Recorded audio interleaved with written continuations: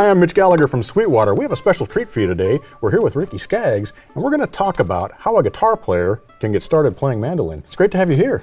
Great to be here, Mitch. Thank you for having me. Absolutely. So I'm holding this mandolin, and that's about as far as I've gotten with it, but I've played guitar for a while. So first of all, what's the difference? The tuning is different, right? We've got different strings and things. Tell us a little bit about that aspect of the mandolin. Well, it's like a violin. You have E, A, D, G. It's fifths, so it's the same tuning as a violin. Only it's double strings, which you have to keep them in tune. Right. Thank God for tuners nowadays. My dad he couldn't really stand it when I started tuning, you know. Right. Finally, he said one day, "Son, if you're a little out of tune, it's okay. It just sounds like there's more of us playing." Right, right. Now of course, that was Dad that showed me my first basic male bass chords. When I got my first mandolin, I was 5, and I'd never played an instrument before. So this was it. This was G. Okay. And then move up, next strings. That's C. And then he played D like this, which is a little hard to grab because I don't play it much. I play it that. Right. But, so you're back. So that was the 1, 4, 5, or the G, C, and D. And I'd been singing already before I got the mandolin, so he got snowed in at a job up in Lima, Ohio, where he bought my first mandolin, and was up there 2 weeks, couldn't get home. But when he got home, I was singing and changing the keys, you know. Right. So he was so happy about that, and but it just started. I don't know. It just kind of started. I started, you know, because I kept it around me all the time, almost like a little kid would carry a little blankie around, you know. Right, right. And I just played it all the time, you know. I'd go to my bedroom and play, and you know. But I guess mostly chords for the first, you know, while, and then I got to where I could play. I gave it a little more volume. Right. Add that, which is an octave of the G. Right. And then if you get D, then you play that. Same kind of thing? And then instead of that, move up to here. Yeah. Look at me. I'm playing mandolin. You couldn't even spell mandolin when you come Still in here. Now you're playing one. That's awesome. Yeah. That's awesome. So it seems like it's a little bit different technique. It seems like I'm having to go up on my fingers a little bit compared to the way that you play more guitar. Is that true? Yeah, well, I mean, you know, that basic, or that little thing there, I would never play that anymore unless I'm just showing people the 3 chords I learned. Right. You know, but because, you know, there's so many more positions to play, you know, D, you know, even that.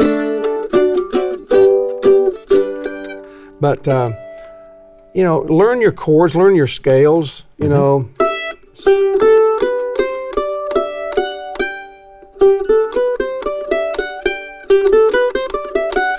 Then, then play them in every key, you know. Right.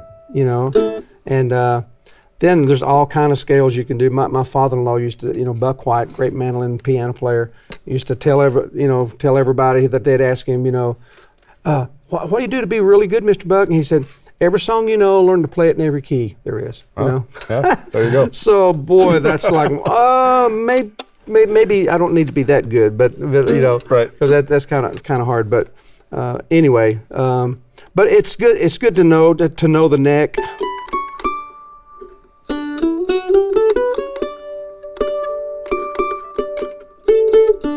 Just where the octaves are.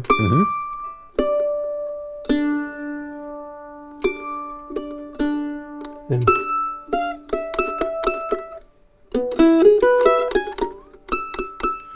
but and then I just, you know, you could play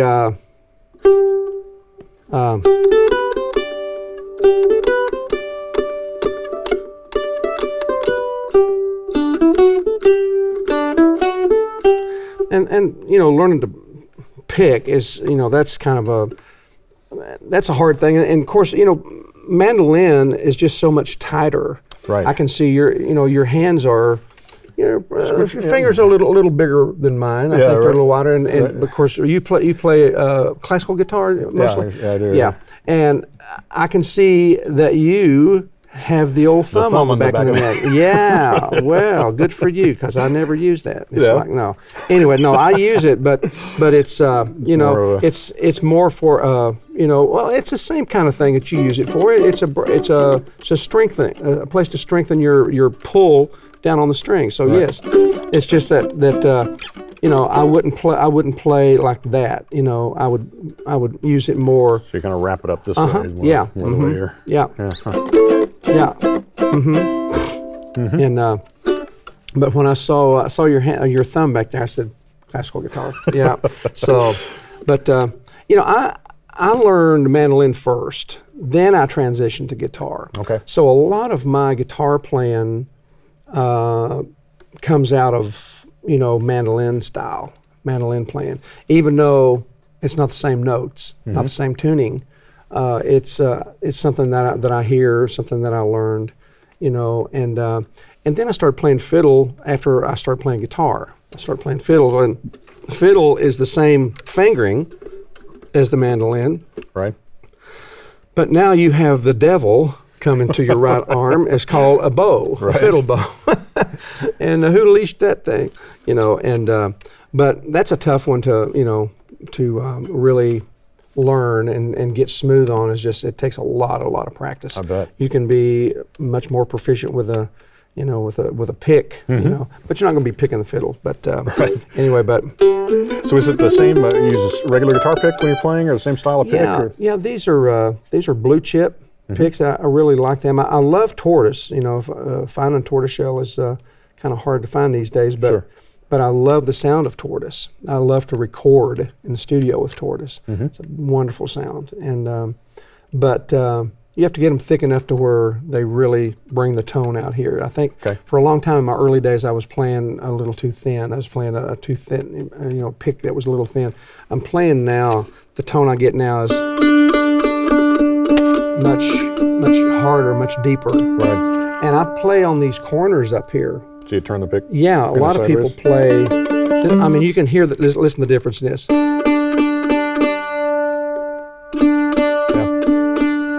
You've got this much of the pick now that you're using instead of that little tip there. Right. So that's a good lesson for you kids. It is, yeah. So write me and tell me how much you've really improved your tone now just by changing by checking old Rick out here. So. Yeah, absolutely. So one last question. Of course, the one of the signature mandolin techniques is the tremolo. Do you do that from your elbow? Do you do it from your wrist? Where does that come from? Man, that's something I've never really. To me, I've never mastered is tremolo.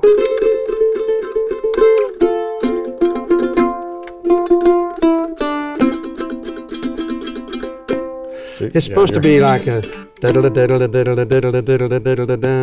if you're playing that tempo.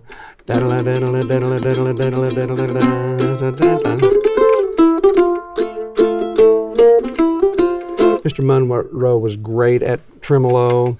David Grissman is amazing at tremolo. A lot of mandolin players are really good at it, but I've just never really sat down and learned the technique, because there truly is a technique of doing tremolo. Right. But it's a wonderful thing, and it's used in a lot of bluegrass. Especially the slower things. Just to get to that sustain.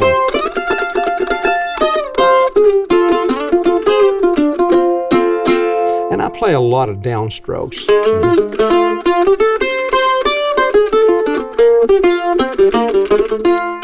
I think Mr. Monroe played. That's kind of how I learned, was from him, and he played a lot of downstrokes, like.